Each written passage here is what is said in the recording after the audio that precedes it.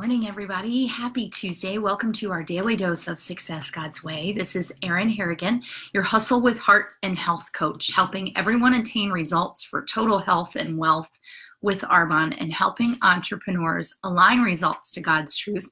We are continuing in our series from this Bible study plan, Passion and Purpose, by Charles Stanley, and he's giving us the 7 essentials to pursuing our purpose with passion in the Lord. And so today we are looking at essential number 4, which is using your gifts. And you know, we are each created with gifts and talents. So there are gifts and talents that we are born with, and then when we accept Christ, there are the gifts that are then bestowed upon us beyond that. And he has created each of us with very distinct gifts. So you may look around and see some of the things that people are really good at, and you think, oh, I wish I was good at that. But don't overlook what you are good at and what you have been made to do.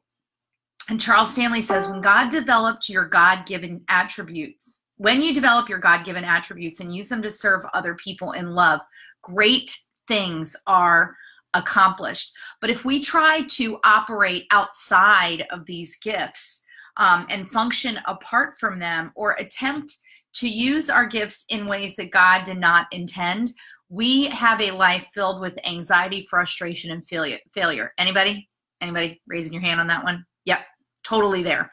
And you know what that feels like. You know when it just doesn't feel congruent with who you are. You just don't feel in sync, because maybe what you're doing is not aligned to the gifts that you have. So to reach our full potential, we have to gain an awareness of what the Lord has given us, and we need to seek to know, develop, and then find God-approved ways to use our God-given talents.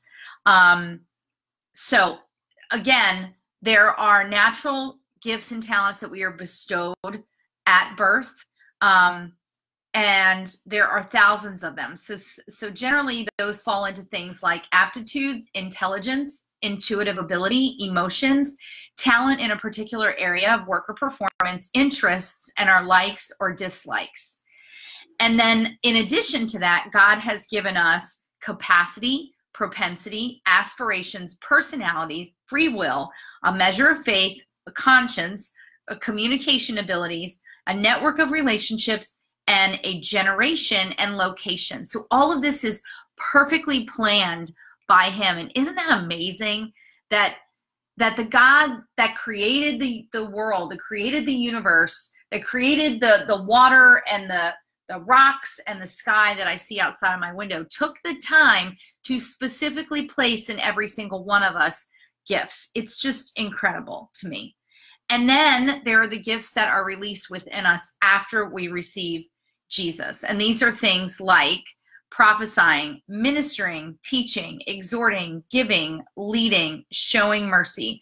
So I really encourage you to go do a spiritual gifts inventory. I talked about this in one of my podcasts, but you can find them online. If you can't find it, let me know. I'll be happy to direct you to my church's website, chesapeakechurch.org. There's a place in there that you can get to where you can do a spiritual gifts inventory. And it's so important to understand what your spiritual gifts are. I kind of had this aha moment when I did mine, because I was like, oh, that makes so much sense why I'm drawn to do certain things, or why when I'm doing certain work, I feel like I could do it all day long. I never get tired of it, and I would do it for free. So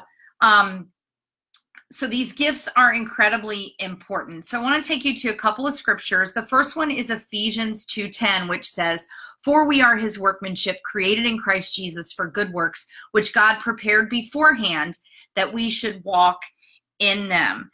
And the bottom line is that we were created for these things even before we were born, and all we have to do is surrender to the Lord and his designed purpose. We cannot find or achieve this on our own. It is only by abiding in him that we can bring that to fruition in our life. And then I want you to read through Romans 12. All of Romans 12 is awesome, but he specifically talks to Romans 12, verses 4 through 8.